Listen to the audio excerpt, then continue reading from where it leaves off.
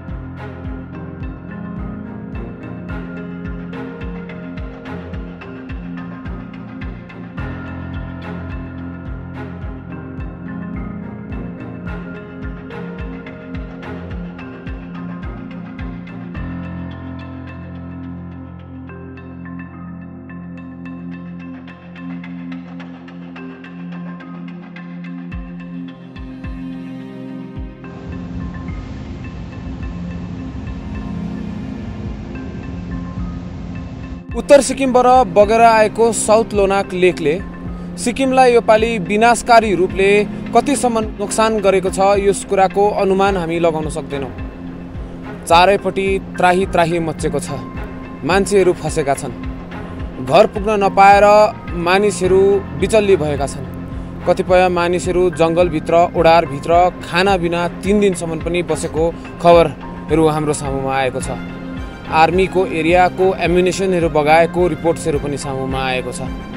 धेरै बिचल्ली भएको यस क्षणमा हामी सिक्किमेलीहरूले अहिले हरेक ठाउँबाट यो त्राहीको माहौलमा एका अर्कालाई मद्दत पुर्याउने काम पनि गरिरहेका हामीले जानकारी पाइरहेका छौँ र हजुरहरूको सामुमा पब्लिस गरिरहेका छौँ। अहिले भने हामी जेमामा आइपुगेको छौँ र यो पछाडिको जुन चाहिँ एरिया छ यो एरियालाई थाङ्गु भनिन्छ। यो विनाशकारी जुन चाहिँ साउथ लोनाक लेकबाट आएको खोलाले बगाएको भिड तपाईँले देख्नु भएको छ, कस्तो रूपले पहिरो गएको छ। लगभग यहाँनिर 1 किलोमिटरभन्दा बेसी रोड ध्वस्त पारेको छ र कुनै पनि जग्गाबाट जोडिने बाटो छैन, मानिसहरू आवत जावत गर्ने बाटो छैन र यस पारिपट्टि खोलामा बाँसको पुल बनाइँदैछ र अर्को पुल पनि बनाइँदैछ। त्यसको विषय सूचीलाई हामी विस्तार रूपमा जान्नेछौँ। मेरो सामुमा यहाँनिर लाचेन जुम्सा पिपन हुनुहुन्छ र यहाँनिर यहाँको एक लोकल युथ पनि हुनुहुन्छ। हामी जानकारी लिनेछौँ कि पिपन यहाँ जुन चाहिँ माहौल छ, सिचुएसन छ है, जब यो खोला बढेर आयो, लेक ब्रस्ट भएर आयो है, तबको सिचुएसन कस्तो थियो? यो खोला चाहिँ तपाईँको 3 तारिकको राति 12 बजीतिर आइपुगेको थियो र आइपुगेर मात्रै हामीले थाहा भएको र उनीतिर चाहिँ पहिल्यै खबर भएको थियो र मान्छेहरू भागिसकेको थियो, तर हामीले चाहिँ हाम्रो मान्छे खबर आएको थिएन र हामी आइपुगेर मात्रै थाहा भएर चाहिँ हामी भागेर माथितिर लागेको थियो। आफ्नो आफ्नो सबैजना फ्यामिलीहरू सबैजना भागेर गुम्पापट्टि लागेर त्यहाँतिर बसेको। रातभरि त्यहीँ बसेर त्यहाँदेखि त्यसको भोलिपल्ट पनि हामी त्यहीँ बस्यो। 3 दिनसम्म हामी त्यो गुम्पामै बसेर त्यस्तो बसेको। दर्शकवृन्द, जुन चाहिँ यो एउटा कन्फ्युजन रहेको छ कि टिस्टा नदी बढेर आयो भनेर, एक्चुअली हामी त्यो ग्राउन्ड जिरोमा छौँ जहाँनिर साउथ लोनाक लेक ब्रस्ट भएर जुन चाहिँ यो जेमा खोला छ, यस खोलालाई जुन चाहिँ यो पछाडिको दृश्य तपाईँले देखिरहनु भएको छ, यस खोलालाई जेमा खोला भनिन्छ र यो जेमा खोला बगेर आएर यहाँ जुन चाहिँ अर्कोपट्टिको सेतो बग्दै गरेको पानी तपाईँले देखिरहनु भएको छ त्यो टिस्टा खोला हो र यस पोइन्टमा आएर दुईटा खोला मिलेर दोभान भएर यो यहाँनिर सबमर्ज भएर त्यो यस परपट्टिको चट्टान मतलब यो परपट्टिको भिडलाई पहिरो वहाँ त्यहाँ गएर ठोकेर यो खोलाको हाइट तपाईँले अनुमान लगाउन सक्नुहुन्छ। त्यो पहिरोलाई देखेर त्यो पहिरो त्यो भित्तामा ठोकेर खोला ओह्रालो बगेको हो अनि ओह्रालो बगेर जुन विनाशकारी रूपले चुङथाङ ड्यामलाई भत्काउँदै भत्काउँदै डिक्चुमा क्षति पारेर जुन सिङताममा र रम्फूमा जुन प्रकारले विनाशकारी जुन चाहिँ खोला बगेको छ, यसपालि सिक्किममा धेरै नै त्रासको माहौल सिर्जना भएको छ र अहिले भने जुन यहाँनिर अहिले मानिसहरू धेरै फसेका छन्, कतिजना फसेका छन् यहाँनिर मानिसहरू र अहिले आउने जुन चाहिँ यो पुल छ कहिलेसम्ममा यो कम्प्लिट हुन्छ होला? हाम्रो 60% पब्लिक त उतै फसेर थङ्गुपट्टि नै त्यो फसिरहेको छ र आज हिजोदेखि हामीले यो बाँसको जुन चाहिँ पुल लक ब्रिज त्यो स्टार्ट गरेको छ र आज जो भोलिसम्म यो क्लियर हुन्छ होला त्यहाँदेखि हामी तल यसको तल पनि हामीले त्यो रफ ट्र्याक हामीले अहिले बनाउनु छ हाम्रो मान्छेहरू त्यहाँ भन्दै राखेको छ अहिले त्यो पनि भोलिसम्म क्लियर हुन्छ त्यो क्लियर भएपछि चाहिँ हाम्रो मान्छेहरू माथिबाट यता आइपुग्छ होला त्यहाँदेखि अलिकति त्यो राहत जस्तो महसुस हुन्छ किनभने कोही फ्यामिली यहाँ आधी यहाँ भएको छ नानीहरू यहाँ छ भने आमा बाबाहरू माथि गएको थियो त्यो कारणले अब यो पुल जोडेपछि चाहिँ अलिकति राहत जस्तो हुन्छ त्यहाँदेखि यो जुन चाहिँ लेक जुन चाहिँ साउथ लोनाक लेक यो चाहिँ ग्लेसियर लेक आउटबर्स भएको हो त्यो टिस्टा चाहिँ होइन ग्लेसियर हाम्रो साउथ लोनाक लेक चाहिँ आउटबर्स भएर माथि लोनाकबाट आएर चाहिँ हाम्रो यहाँ यो डाइरेक्ट पर्छ त्यहाँदेखि यो जेमा चुमा हिर्काएर पुरा तपाईँको त्यो सबै स्लाइडिङ भएर अहिले पुरा क्र्याक भएर रोड क्र्याक भएको छ अन्त यहाँदेखि तपाईँको 1 किलोमिटर जस्तो स्ट्रेच चाहिँ पुरै वासहरू भएको छ त्यहाँदेखि खोलाको त्यो उयो पनि चेन्ज भएर उता पुगेको छ कोर्स चेन्ज भएको छ त्यहाँदेखि अब प्रपर्टी यहाँ हाम्रो होमस्टेहरू त्यो टुरिस्ट लजहरू माथि पुरा थियो त्यसको पनि निकै क्र्याक भएको छ त्यहाँदेखि अब प्रपर्टी ड्यामेज भएको थियो त्यहाँदेखि जुन चाहिँ हाम्रो यो छ यो चाहिँ मेन हाम्रो त्यो गाई बस्तु बस्ने जग्गा हो कि त्यहाँदेखि हाम्रो गाई बस्तु भयो घोडा त्यहाँदेखि यो जुन चाहिँ गाई हेर्ने गोठ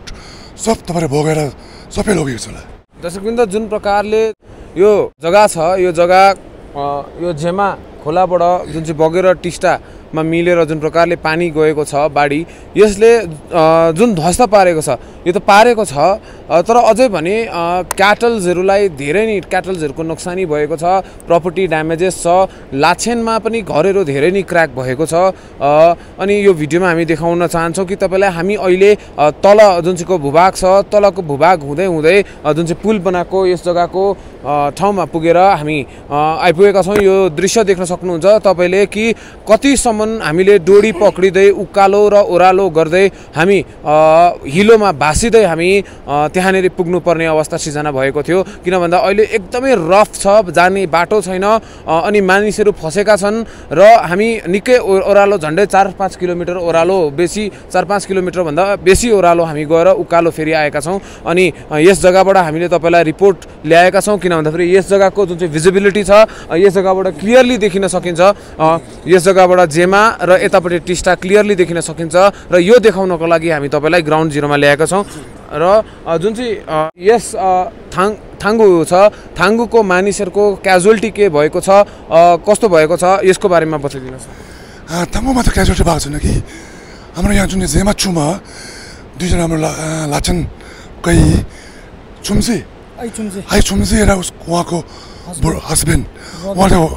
एकदम वासआउट भएको छ कति वर्षको उहाँको 45-55 जस्तै भएको छ र हाम्रो जुन चाहिँ यो जो लोनाक ग्लेसियर जुन चाहिँ मुक्ताङबाट आउँछ त्यहाँ मुक्ताङ चाहिँ हाम्रो याक बस्ने जग्गा हो त्यहाँतिर याकहरू चाहिँ निकै नै बगाएको छ याक भयो याक बस्ने त्यो घरहरू सबै निकै याक बगाएको छ सबैको अच्छा त यहाँनिर जुन चाहिँ अहिले कसले मद्दत पुर्याउँदैछन् है यो बनाउनुको लागि अहिले विशेष गरी हाम्रो तपाईँको यो के भन्छ आर्मी मेन त हाम्रो आर्मीले अब टुरिस्टहरू इभ्याकुएट गर्दैछ अब आजसम्म अलमोस्ट 50% टुरिस्ट चाहिँ इभ्याकुएट भइसक्यो आज निकै हुने थियो तर फेरि यो बेस्ट वेदरले गर्दाखेरि भएको छैन तर फेरि भोलि वेदर राम्रो भएपछि फेरि इभ्याकुएट हुनेछ र हाम्रो आर्मी भयो त्यहाँदेखि हाम्रो ग्रेफको सबैजना हाम्रो गाउँ बस्ती सब मिलेर त्यहाँदेखि हाम्रो यहाँ लाचेनमा हामीले फ्री लङ्गर फ्री फुड क्याम्प खोलेको छ टुरिस्टको लागि टुरिस्ट लेबर त्यहाँदेखि टुरिस्ट ड्राइभर सबैजनाको लागि हामीले त्यो रिलिफ क्याम्प खोलेको छु र त्यसै पाराले अब अहिले चल्दैछ अब कहिलेसम्म यो बाटो खोलिन्छ तल पनि बाटो कटअप छ माथि पनि कटअप छ र हामी चाहिँ अब बिचमै पसिरहेको छ र हाम्रो यो मिडियाको नर्थ इस्ट वेबसाइटलाई हामी धेरै लाचेन जुम्साको तर्फबाट तपाईँहरू यस्तो स्थितिमा यहाँ आइदिनु भएकोमा हामी तपाईँलाई धेरै धन्यवाद जनाउन चाहन्छु र तपाईँहरू यस्तो स्थितिमा यस्तो दुःखले तपाईँहरू हिँडेर खोला नाला तोडेर यहाँ आइदिनु भएकोमा हामी एकदम तपाईहरुमा एकदम धन्यवाद गर्न चाहन्छु। दर्शकवृन्द टोटली कट अफ भएको छ लाचेन। न नेटवर्क छ, न कम्युनिकेसन छ, न बत्ती छ, बिजुली छैन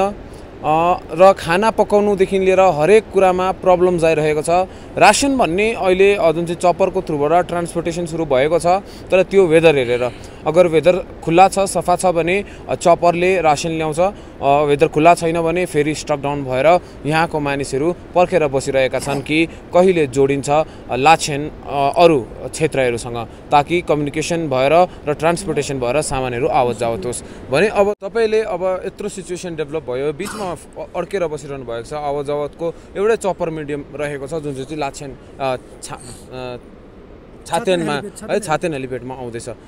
भने तपाईँ अब के भन्न चाहनुहुन्छ गभर्मेन्टलाई? किनभने गभर्मेन्ट पनि यहाँनिर आइपुग्न सकेको छैन कम्युनिकेसन ट्रान्सपोर्टेसनले गर्दा।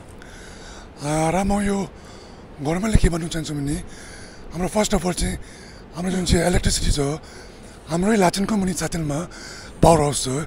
हिजो अस्ति नै हाम्रो सीएम साहबले ओपनिङ गर्नुभएको छ। त्यो चाहिँ आइसोलेसन मोडमा चाहिँ एकदम चारैभन्दा चाँडो योले चालु गरिदिए जाओस्, किनभने त्यो इलेक्ट्रिसिटीले गर्दाखेरि चाहिँ हाम्रो निकै प्रब्लम हुँदैछ। त्यो हाम्रै भित्र भएकोले कारणले गर्दाखेरि चाहिँ पावर हाउस त्यसले चाहिँ आइसोलेसन मोडमा चाहिँ